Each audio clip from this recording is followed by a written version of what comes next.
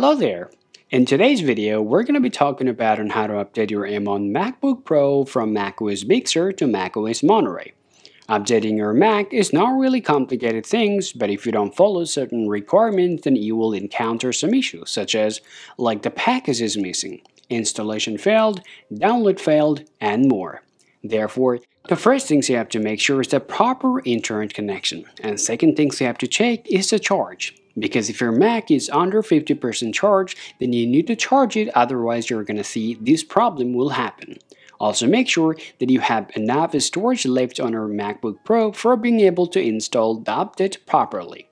Now after checking all this process, now let's go ahead and do it right away. Now the first things you have to do, just go ahead and click on your Apple logo and click on About this Mac.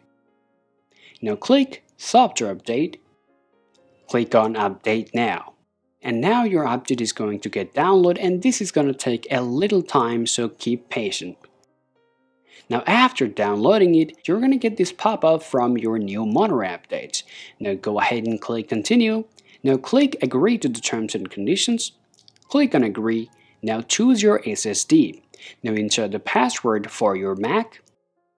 Now, this is going to take a little long time to install your Mac, and this is going to restart your device for several times, so be patient to make it happen. After restarting your device, here as you guys can see, we have up to date with the macOS Monterey right now. Alright guys, so this is how you can update your macOS Monterey on your MacBook Pro. Also, if you're encountering issues, this is how you can solve them as well. Hope you find this video useful. If so, be sure to leave a like and subscribe to the channel. Thanks for watching, and we will talk to you all later.